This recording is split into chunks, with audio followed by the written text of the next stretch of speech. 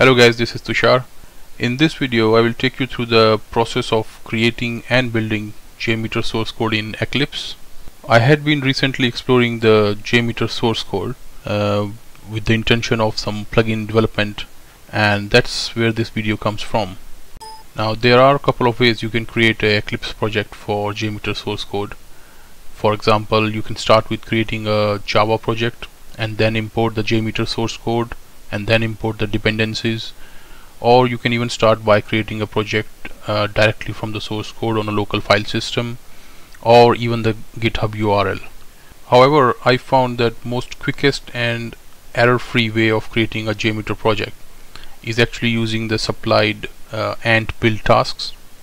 The JMeter team have done really well, and I must appreciate them for providing this ANT task for project creation itself. So without further delay, let's get started. First of all, the prerequisites. You would need a Eclipse installation, of course. You would need a JDK 8 or higher, and you would need Apache ANT and JMeter source code. And don't forget to check the compatibility of all these components with each other before you start. So first of all, let's start with the Apache ANT installation. Assuming that you already got the JDK installation on your system and Eclipse installation, I'll show you how to install Apache ANT and configure the environment variables for the same. So let's head back to Apache project for ANT. For this particular video, I am using ANT version 1.9.14, and let's download the zip. So here we have downloaded the Apache ANT. Let's unzip this one. Now we would like to, it's a good idea to place this in some location, preferably C drive. And I generally actually create a folder in case we have to use the different versions of ANT and move this version into the main folder. Now all we need to do is actually create some environment variables on Windows. So let's start with the environment variables for ANT.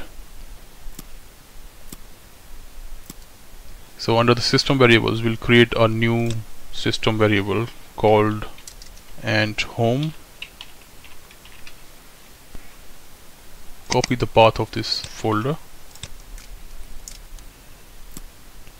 And if you like, we would also update the path variable with the ANT pin. So let's append, let's call it ANT home. Yep, looks good.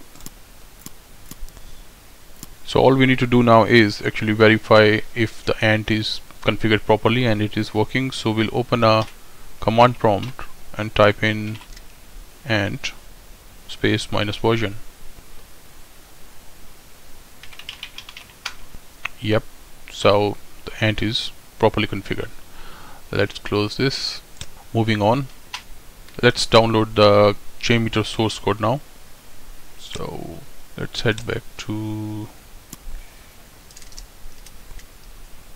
so let's download the source code 5.1.1, that's the version. This might take a few seconds. Alright, it's done. So let's go to the download folder and check it out. Here it is. Extract. Alright, so we have downloaded the JMeter source code now. Again, let's move this to a folder of a different location of our choice. So let's say I'll move it to C drive again. So now you've got Apache ANT, you've got Eclipse, you've got JDK, and oh yeah, let's verify the JDK as well. So open a command prompt and type in Java minus version. Yep, we have got JDK 8, that's what I want. Let's close this.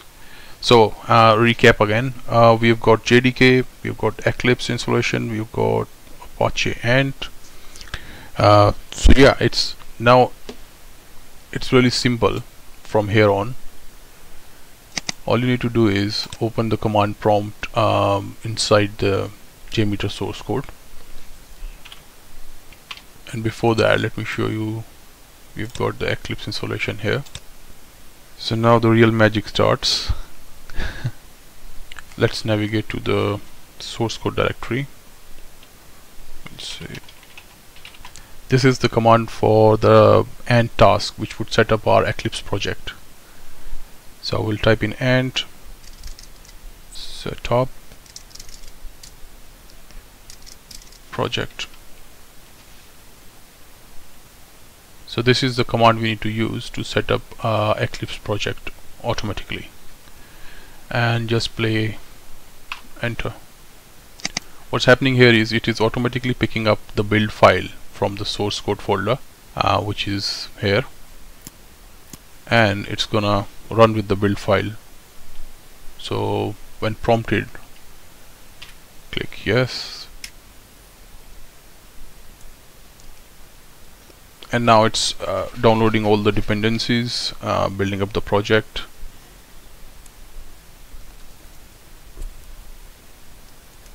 It's gonna run for, I think, around 30 to 50 seconds, just less than a minute. Alright, cool. So yeah, so it completed in 1 minute and 19 seconds, took a little longer, but it has done the job. So now it has downloaded all the dependencies for this JMeter source code project, and let's open the Eclipse.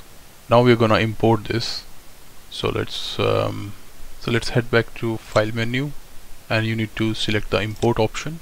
Under the general category, select the option existing projects into workspace. Now we need to navigate to the root directory, which is in C drive.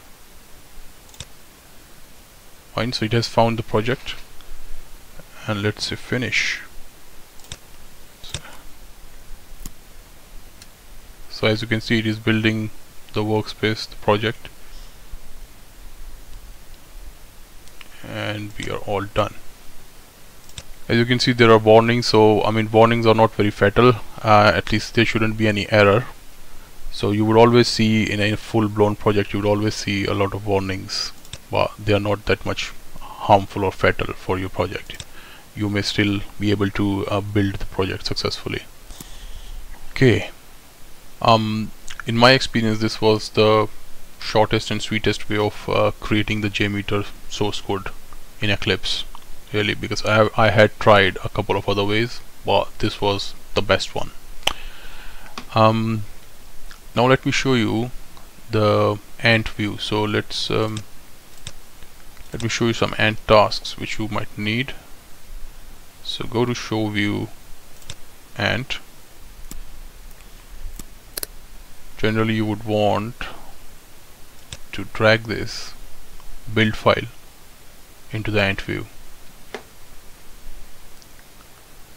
and as you can see, we can see the ANT XML file in the ANT view in a more verbose way. There is one more build file which is in extras directory. So if you go there, you would see another build file. Just drag this one as well, and you're done. So if you want to run any ANT tasks, you can simply double click on any of the required ones you want from here. The important ones you would need generally is the download jars, which downloads all the dependencies. This one. So let's give it a go.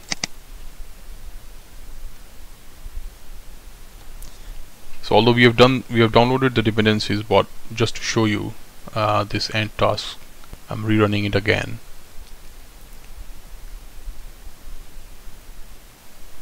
Alright, good. So this has completed successfully. Now Another check I would recommend is the build path. So let's open and see what's in the build path. Yep, under libraries you've got all the required libraries being found and there are no errors. Cool. And one last task I would like to show you is the running the GUI. So once you have built it, you can actually launch the GUI and see if it's working. It's called run GUI. Yep, got it. So there you go, guys. This is the quickest and sweetest way for creating an Eclipse project for JMeter source code. Lastly, I would recommend that you do read the Apache license and find out what you can and what you cannot do with the source code before you try it out. So yeah, it's recommended to read the Apache license once. So that's all for today. Thanks for watching, guys. Bye bye.